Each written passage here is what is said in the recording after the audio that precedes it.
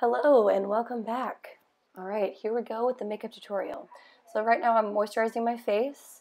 You want to make sure you start with a clean palette. So, after rehearsal, you have those couple hours to get ready. Please make sure you clean your face before. If anything, at least just clean your face. Then put some moisturizer on it to rehydrate because you've been out in the sun. Alright, now we got our foundation, which is awesome. We got this Ben Nye palette, which will be really great. It's a cream-based foundation, so it will last all day, and it's full coverage. So you can either take a disposable sponge, or maybe you brought a concealer brush with you, or maybe have a flat brush like the one that I'm using, and blend that all over your face. You want to really make sure that you're blending everything in and making it look like you don't have anything on. Later, if you want to add concealer on, if you have a few blemishes or dark circles that you feel uncomfortable with, just go ahead and add that over top of the concealer or over the foundation, and again blend it in and make sure that you're not creating a line around that jawline. Really blend down into the neck and around the chin area to make a nice clean face. All right, next we're going to move on to our e.l.f. palette. So you got a bronzer and a blush here. We're going to use our bronzer first over onto the cream. That'll lock the powder on there. Okay. So we're using the bronzer to create a nice definite contour. So we're going to go right underneath our cheekbone. So it's probably like middle of the ear and down towards your mouth, the top corner of your mouth. Okay. Then we're going to go in with our blush. And we're going to go, I'm smiling, so I'm going on the apple of my cheek. So a good way to do it is apple of the cheek and get that blush nice and blended in. So more is okay on this because we're going to go over it with powder in a bit, and more is okay with blush because you are on a football field and you want the audience to be able to see you from far away. Okay, so now we've got this translucent powder, and this is to set everything. So we're doing our creams and then our powders, and this is our last powder to set our cream foundation to make sure it doesn't smudge or smear or anything like that. Okay, so we want to make sure that you did put that concealer on, that you're all done with any cream product. You're finished using it as of right now. And again, I'm blending all over, making sure cover all the areas, even over the eyes, the nose, the mouth, everything down to the neck. Okay, now we're going to move to the eyes. So we're going to start with our illumination eyeshadow, or I'm sorry, Endless Pearl, excuse me.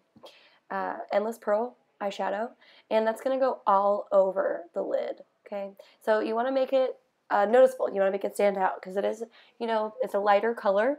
So pack it on. Okay, don't be afraid to really apply that eyeshadow. So I'm using a brush right here to apply it. If you don't have a brush, your finger works.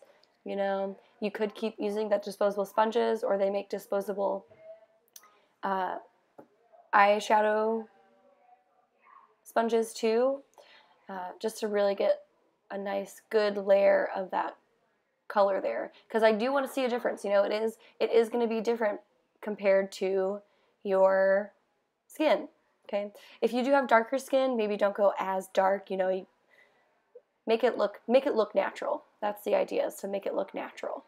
Okay. Okay, we're going to go in with our second color here soon, and we're actually going to use the bronzer from your blush. We're going to use the bronzer from your blush to create a crease inside in your eye. So I'm just going to go back and forth in my crease. So how I'm holding my eye, it's really easy to see that crease there. Okay, we want to make it nice and blended in as well. So a brush really works well for that. If if you don't have a brush, finger, eyeshadow, disposable thing, sponge, it all works great. But we really want to make sure it's blended. And you can see how you can see the difference between what's on my lid, what's in my crease, and what's on my brow bone. You want to be able to see those differences. So it goes light, dark, light. Okay?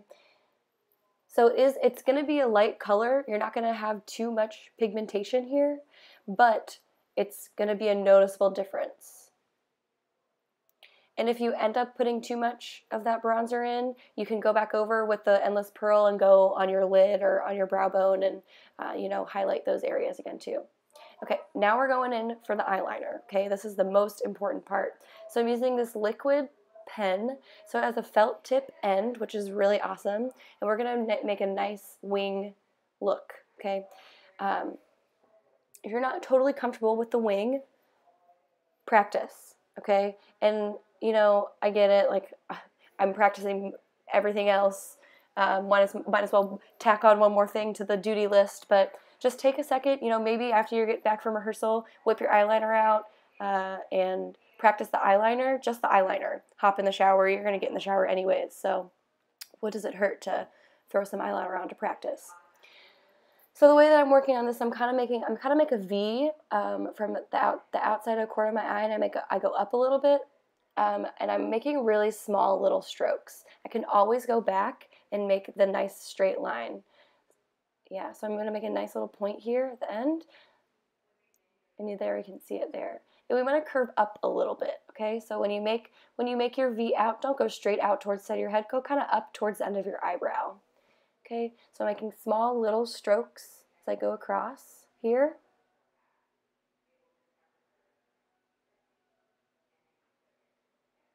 So it's like the most, you just got to concentrate the most here, right?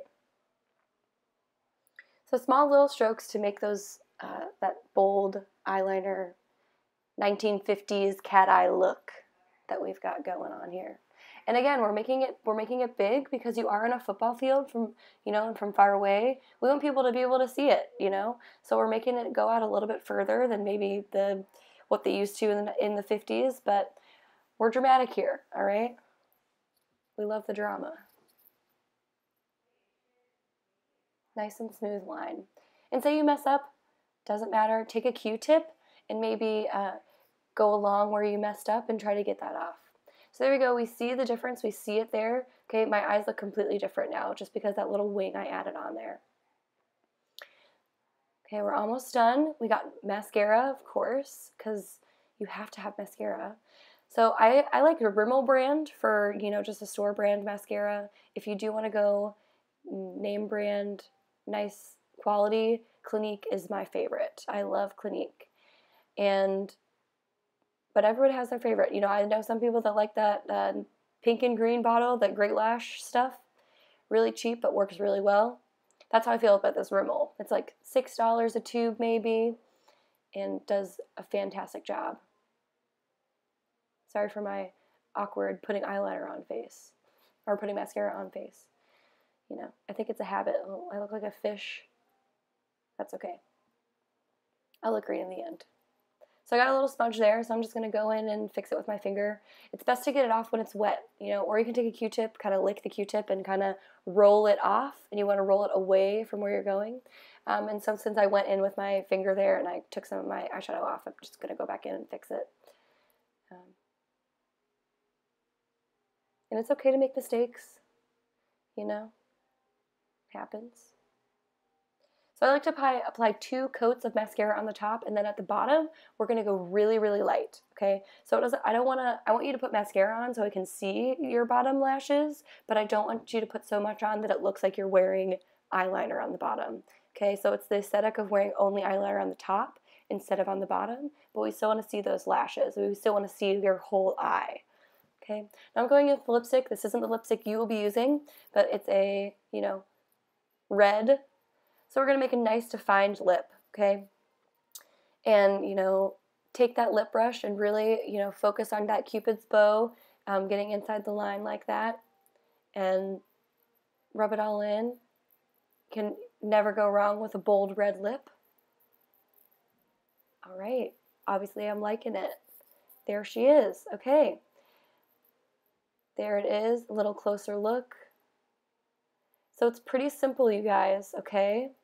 Don't overthink it and practice it. Why not? Thank you so much. You're all awesome. Let me know if you have questions, please, and thank you.